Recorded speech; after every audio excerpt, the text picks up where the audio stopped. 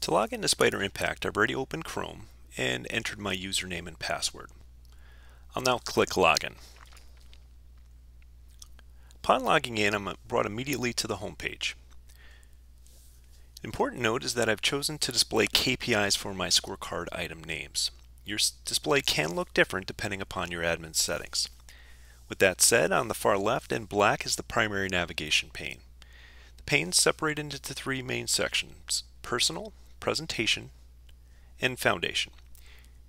Each option within these sections, such as scorecards, is activated by a single click. The pane can be collapsed and expanded using the arrows at the bottom. To the right of the primary navigation pane is the home pane. The width of the pane can be adjusted via the right edge. It can also be collapsed and expanded using the arrow at the bottom. The pane gives simple one-click access to my alerts, KPIs, I update and own, and my tasks. Further to the right is the main area of the home page. It contains four sections: Welcome Message, New Alerts, Your Responsibilities, and Spider Impact Support. The welcome message at the top is the system administrator's opportunity to provide an important message regarding the system. It can include text, images, links, or embedded videos. Moving down the screen, the New Alerts section shows up to 4 alerts of recent activity that either I have subscribed to or that were pushed to me. If I want to see more things than just the 4 that are visible on screen, I can get to them in 2 ways: by either selecting the alerts link or by clicking Show All Alerts at the bottom. To investigate any of the alerts, like total gross profit now being a score of 0 for September, it's a simple click on the alert. This will take me to a detailed view of the KPI with its trend for the past year, where I can confirm that the score is indeed 0 for the month of September.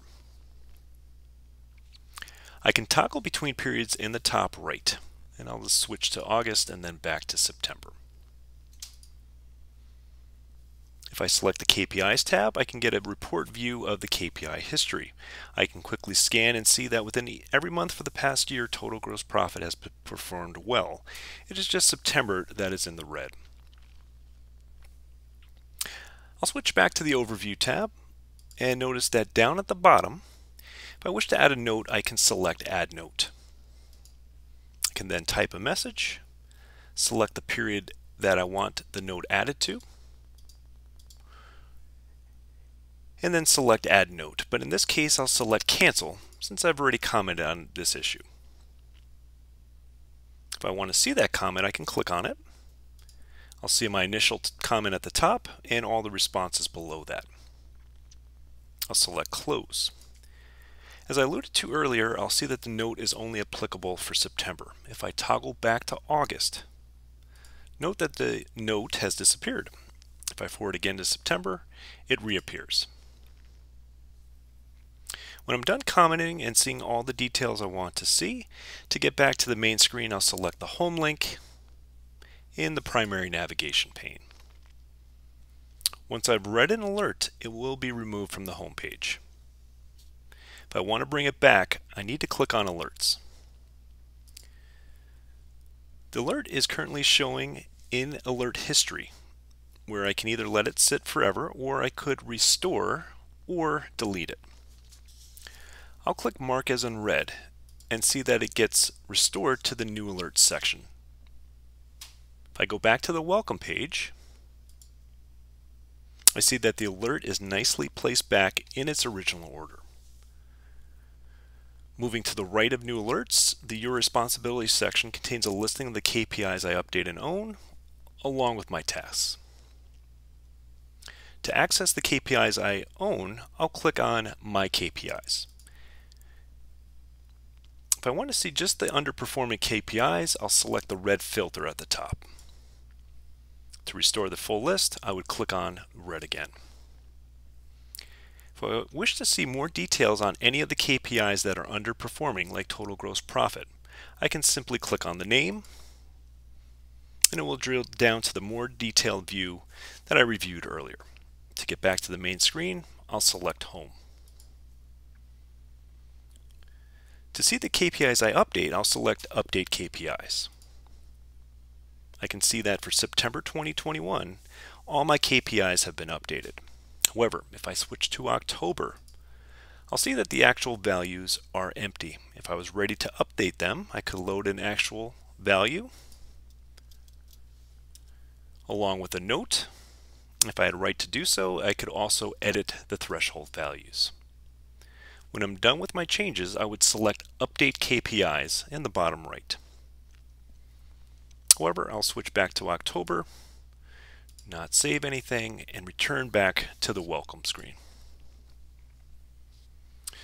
To see my tasks, I'll select that link. Just like before, I can filter to see just underperforming or overperforming items by selecting the tabs at the top. To drill down on an underperforming task, like Build SEO Capability, I'll click on the name. You can see how this item is tracking in regard to schedule and budget. It's running a month late and about 10% over budget. In the middle, I can review schedule and budget performance over time. Once I'm done seeing all the details I want to see, I'll select Home to go back. The last area is the Spider Impact Support section. This provides the option to contact a support resource by selecting Contact Us, typing a message, and selecting Send. In my case, I'll just select Cancel. By default, this message will be sent to the help desk at Spider Strategies, but the system administrator can customize that within administration.